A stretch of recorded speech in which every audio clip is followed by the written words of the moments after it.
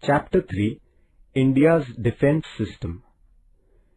In the last chapter, we studied the features of India's foreign policy. In this chapter, we shall study India's defence system. When there are conflicts between nations, the territorial integrity and sovereignty of these nations is threatened. Sometimes the conflicts between nations are not resolved peacefully. They may even lead to a war. Therefore, it becomes very important to protect the unity and sovereignty, even the very existence of one's country. For this purpose, every nation has to maintain well-equipped armed forces. The paramilitary forces also have to be kept ready to complement the armed forces. It is imperative that the machinery that takes care of the country's defense must be modern and up-to-date. These measures constitute the national defense. The protection of a country is the responsibility of its government, and it is the responsibility of the citizens to participate in it. If the defense system of a country is strong, it provides a conducive atmosphere for the development of the country. The nature of India's defense system.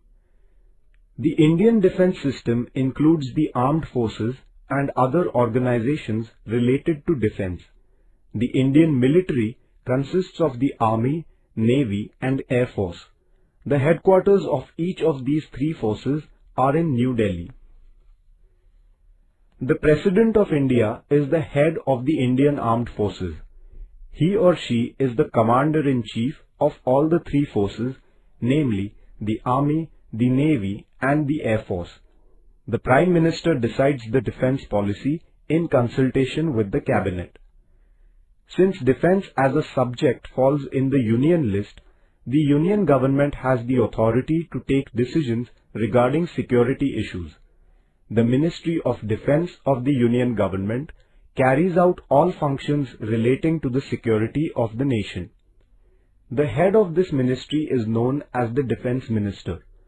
The Political Affairs Committee, Committee on National Security and the National Security Council are three bodies that help the government in taking decisions about defense. Army. The main function of the Army is to protect the land borders of India. The Army consists of the infantry, artillery, armored corps, etc. The Chief of Army Staff is known as the General. Navy. India has a coastline of about 7,517 kilometers. The responsibility of protecting these oceanic borders lies with Indian Navy. The Chief of Naval Staff is known as the Admiral. Air Force. The Air Force has the responsibility of protecting India's airspace. The Chief of Air Staff is known as the Air Chief Marshal. The chiefs of the three forces are appointed by the President. Training institutes. In order to strengthen and reinforce India's defense system, officers and soldiers are given training. This training helps to increase their level of confidence and efficiency. This training helps them to adopt defense-related skills. Training helps to nurture an attitude of commitment, patriotism, and team spirit. Now, many opportunities are available for women too in the Indian Defence Services. There are several training institutes which train officers and soldiers. Some of the important training institutes are the National Defence Academy at Pune, Indian Military Academy at Dehradun, and the National Defence College at Delhi. Paramilitary forces. The forces which help in maintaining internal security, protecting the coastline and assisting the army are known as paramilitary forces. These include the Border Security Force (BSF), Coast Guard, Central Reserve Police Force (CRPF), Rapid Action Force (RAF), etc. The responsibility of the security of important places like railway stations, oil fields and refineries, water reservoirs lies with the paramilitary forces. They also participate in the management of natural or man-made disasters. During peacetime, the paramilitary forces also have the responsibility of protecting the international borders. The Border Security Force has to create a feeling of security among citizens in the border areas, prevent smuggling, and patrol the borders. The Coast Guard has been set up to protect the Indian coasts. It carries out various tasks like providing security to the fishing activity within the Indian maritime borders, preventing smuggling on the sea routes, etc. The Central Reserve Police Force helps the administration in different states in maintaining law and order. Whenever there is a threat to the nation due to bomb blasts, strikes, etc., the Rapid Action Force quickly moves in and brings normalcy to the lives of the people. The National Cadet Corps has been instituted to imbibe discipline and motivation for military training among the students in the country. Boys and girls from schools and colleges can join the NCC. Home Guards. The Home Guards organization was raised in the pre-independence period. Citizens can join the Home Guards to assist in the defense of the nation. Any person in the age group of 18 to 50 years can join the Home Guards. The Home Guards have to execute several tasks.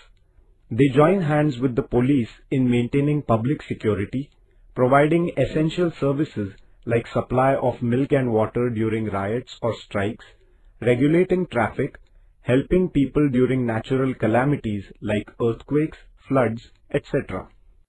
Citizens and defense.